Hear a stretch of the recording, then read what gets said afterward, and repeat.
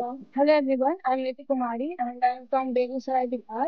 I was a full-time student. When I started this degree, I was also pursuing BA Honors in English Literature, and I finished that degree when I was in diploma level of this degree. So after that, I was doing this degree standalone, and while I was pursuing this degree, I did multiple internships, projects, and ACM summer schools, winter schools, and currently I'm a project associate in data science department. The flexibility this degree provides was the most important reason I enrolled in this because I was in my home and I was pursuing other degree and I was not able to come outside from there and go somewhere else. So mm, if I want and I do my 100%, there are people who can help me and I can pursue this degree. So after that, I never thought of quitting this degree, but I always thought like if I give my 100%, there are people, there are students like my peers and instructors will help me and I can achieve this.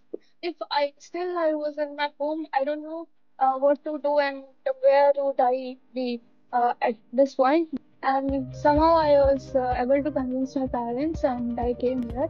Then Bharti ma'am gave me that opportunity to start an internship in a BS office and then explore other things, other opportunities.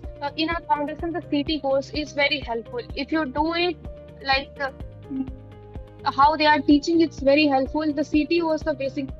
When I started, I was not even able to understand that diagram that is in CT. I was that beginner at that level, but I learned how like CT is very beginner friendly, and they have explained the professor explained it very nicely. So if you go through not at once, you can watch it repeatedly. I watched that CT video twice or thrice because that is the base curriculum. Also, you have to practice it again and again on your own. Like if you are giving maths like 2 hours, you have to give 4 to 6 hours to Python if you are new. If you give time, you can achieve it. It's not like you can't and it's impossible for you if you are coming from non-technical background.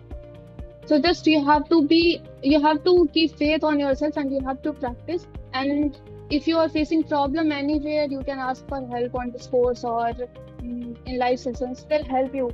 I was in diploma level at that time, so I was gaining skills while doing projects. So I felt confident, like my confidence was boosting and my skills, everything. After that, I started exploring other opportunities there, and then I got an internship in research park. So I joined there. After that, I also went for ACM schools, and after that internship in research park, I got an internship opportunity with a professor in IIT Madras itself. But he gave me chance, and after I worked, he was really so happy with my work, and he blessed me so much. And he only referred me to another professor, 3 months opportunity, and he told me if you can prove it here, then I'll extend it or I'll give you a position in my company.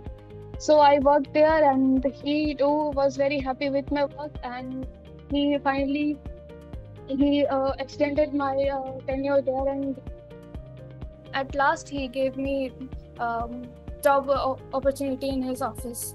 So currently I'm working as a project associate with Arun sir.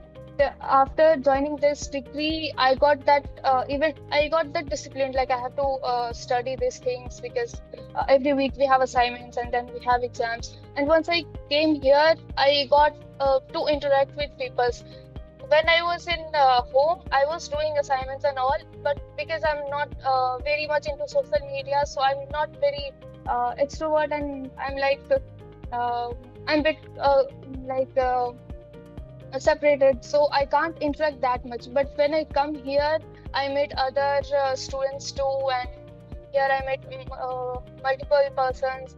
And when I joined that internships at that ops interns in VS office, there I developed I saw a big change in myself. I have just completed my math project, so I had that to show anyone, like if I'm going for any opportunity, I have that thing as proof that I have done, and I was confident in that.